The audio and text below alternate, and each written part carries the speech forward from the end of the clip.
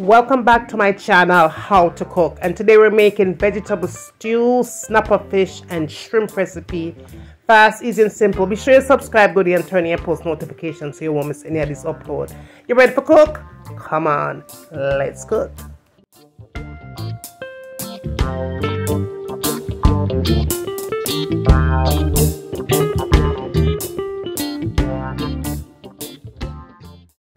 Okay, goodies, so we have our snapper fish here that has been sliced and washed with salt, lemon juice and vinegar. Make sure you say your fish nice and clean before you season, of course. This is the size that I choose to have the fish market cut by Fish for me, and I did put the head away to make a fish head soup recipe. Alright, so we also have some shrimp here, and I'm using tiger shrimp. The shrimp has already been deveined, so make sure your shrimp also nice and clean, okay? I'm going to keep the tail part of the shrimp on for easy access eating. But yeah, everything nice and clean. And we're going to season up this fish and this shrimp. Very fast, very easy and very simple. With simple ingredients that you or might already have around your kitchen, okay?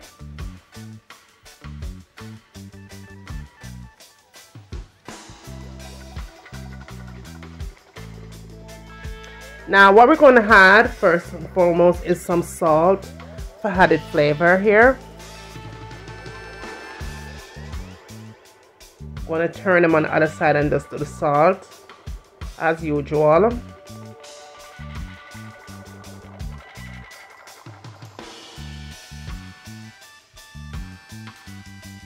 And I did add some salt to the shrimp because I'm trying to make this as fast as possible. Then I'm going to use some white pepper, okay? You have the black pepper and you have the white pepper. I did buy the white pepper in the farmer's market. Today we are going to use the white pepper for the fish, okay? And we're just going to add just a tad bit of that. That is what the white pepper looks like, as you can see. It has a more mellow and not such a harsh flavor on your food. But yeah, white pepper it is today. And of course I'm going to turn my fish around on the opposite side and season accordingly. That is it. We're not going to put nothing else on it.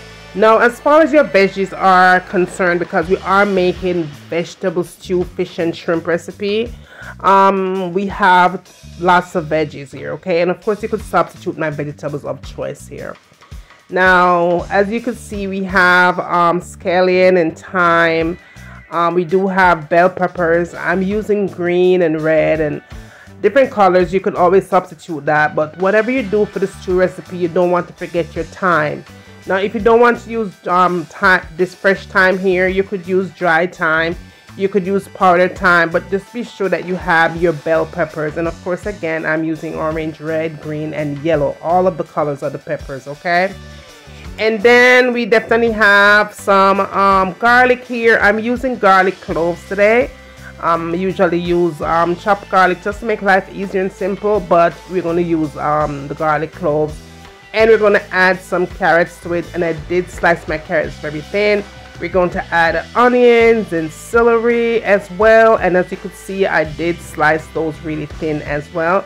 And I'm going to add potatoes to it. The potatoes is going to give it a nice little charisma to the recipe. I did slice it really not very thick or not very thin, just perfectly, okay? As well as the onions. Now, to give it a nice little color and the tomato taste, I'm going to be using a can of stewed tomatoes. Know that you could always use fresh tomatoes of your choice. When I'm doing this recipe, I always like to use the baby tomatoes because they're usually very sweet and you want to have that little sweet taste to the recipe, right? Now, moving right along, we're going to start cooking. So in a pan, I did go in and add some extra virgin olive oil. You could always substitute out that extra virgin olive oil. Now I'm placing my fish in. Now, for some of you might ask me, do you have to use sliced fish? No, you don't have to use sliced fish. You can use whatever kind of fish that you want to use. I just chose to use this kind of a fish and sliced it up. Okay, now as you can see, I'm not like overcooking the fish. You don't want to do that because fish cooks very fast. I'm just doing something to the outer part of the fish before I add it into the stew. That's it. I'm not looking for color, I'm just looking for texture. Okay, it does harden the fish a little bit before you add it to the stew. So you want to go ahead and do this, maybe I'll say for 4 minutes at the most, and you take that fish out. Okay, now in the same pan, it has the fish flavor.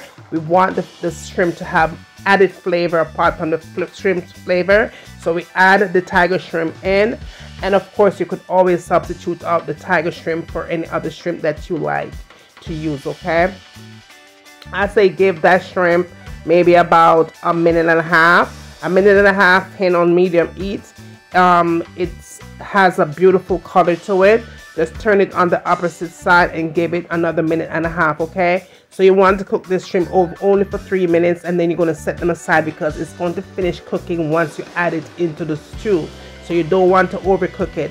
The only reason why I did it this way is because I want the color, y'all, the color on top of the stew. All right, so now we're going to go ahead and take them out of the pan here.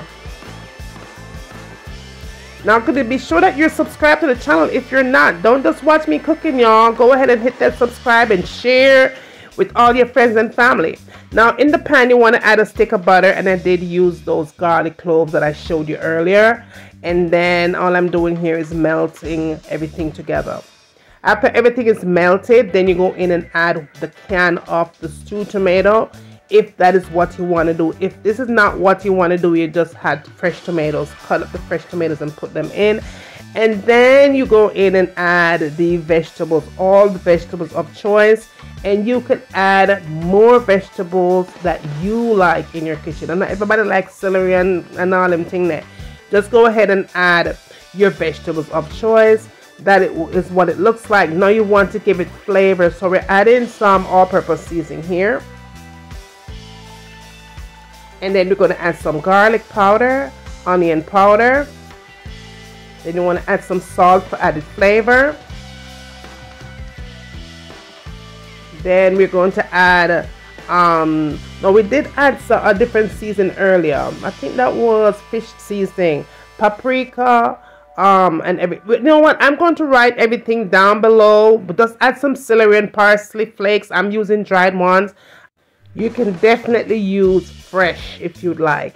Now I'm going to add some dried pepper flakes because I want to be a little bit tangy, but you could add pepper, add your paprika, add a little bit of chili powder. I did add some pimento seeds to it, just a few, not a lot. Or you could add the powder, and that is it. And again, goodie, I will list everything that I use for the recipe down in the description part of this video. Now be sure that you give it a nice little taste to make sure that it is the flavor your taste buds like what you have added to it. And of course you could substitute some of the seasons that I had it here.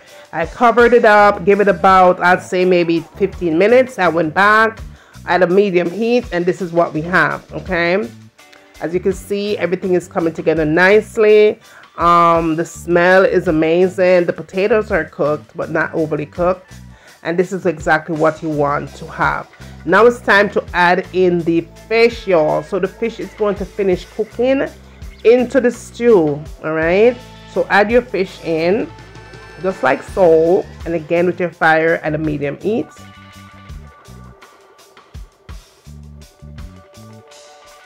Now after you've added the fish, just be sure that you kind of get that good sauce all over the fish. Make sure that your thing is nicely filled with flavor, bottom and top.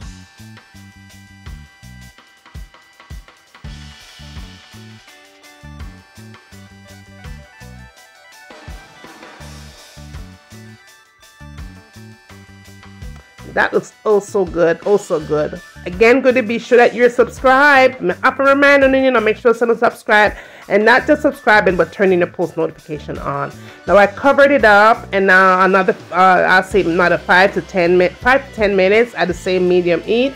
And when I came back, it was done. But we want to give the gravy a little bit more thickener. So what I did, I added about a teaspoon of cornstarch, added a little bit of water to it, then add it into the gravy, and that was what made it nice and rich. Okay, don't add too much cornstarch though, because you don't want to remove the flavor.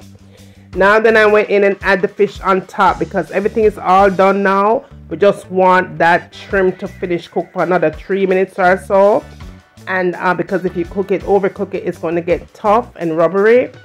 Allow that cornstarch to cook within that 3 minutes process, and then we are good to go. We are good to go. Sprinkle a little bit more of that dried parsley on it, and again, you could use fresh parsley if you want, oregano, whatever you want to add.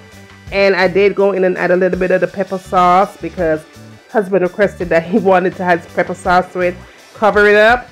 Shaboom, shaboom, shaboom, shabam. It was done. That is what we had, and it was amazing. That's it, y'all. I'm going to try to bring you guys as much videos as I can because of the holiday. I'm trying to do Vlogmas, y'all. So you'll see a little bit of videos here and there. Please, thank you so much for watching. Thank you for your love and support. Share the video, share the recipe with friends and family. And yeah, that's it, y'all. I will see you in my next one, okay? Just remember to be safe out there in this holiday season. I'll see you later. Stay blessed. Stay true. See you later. Walk good.